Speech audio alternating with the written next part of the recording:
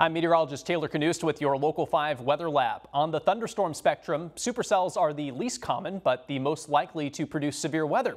So let's take a closer look at what makes these storms so unique. Now, the main part of a supercell is the towering cumulonimbus cloud. That is the main part of this storm. The clouds will stop growing vertically once they reach what is called the equilibrium level, and that's the point in the atmosphere when the rising parcel of air reaches the same temperature as its surrounding environment. Sometimes, though, these clouds rise so quickly that they punch through that equilibrium level, leading to a dome-like top that's called the overshooting top. Now, the anvil of the storm is when the cumulonimbus cloud fans out along that equilibrium level. Now, at the low levels of this storm, you'll find the flanking line, which is a row of cumulus clouds found on the backside of a supercell. On the front of the storm is the shelf cloud, and that's typically associated with a rush of cool, gusty air. The wall cloud is a lowering found below the base of the supercell, and when these rotate, they may create a tornado. Now, there are numerous mechanisms going on within a supercell that make it different from typical thunderstorms.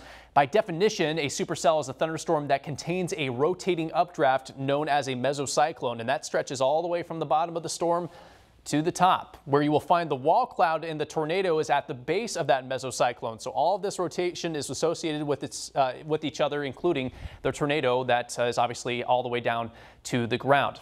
Now, meanwhile, to keep this mesocyclone going, what makes it persist is continuously fed warm, moist air, this green here. As long as that continues to feed into the mesocyclone, it will maintain its strength.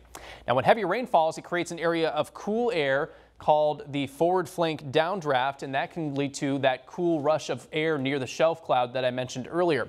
On the backside of this storm is called a rear flank downdraft, which tends to be on the drier side of things, but it actually plays a key role in tornado development. So there's a bunch of different mechanisms associated with the tornado development, but it's all very complex and it's all very specific to supercells. Here's what a supercell looks like on radar typically. You obviously have the heavy rainfall here in the reds and the oranges, and then you have that classic hook shape on the backside over there that we often see with tornadic thunderstorms, and that's often a trigger for tornado warnings for meteorologists. It's actually that rear flank downdraft that I mentioned that creates this hook feature on the radar. That dry air wrapping around the mesocyclone creates the area of rotation. Usually the tornado will be located right around there. Meanwhile, on the front side of the system, you have the forward flank downdraft, which pushes that cool air ahead of the heavy rainfall. So you have cool air over here, inflow, feeding into that mesocyclone, and the dry, cool air on the backside of the system as well. Supercells, again, very complicated, not terribly common, but when they do come to your neighborhood, they can produce all types of severe weather, including tornadoes. With your Local 5 Weather Lab, I'm meteorologist Taylor Canoost.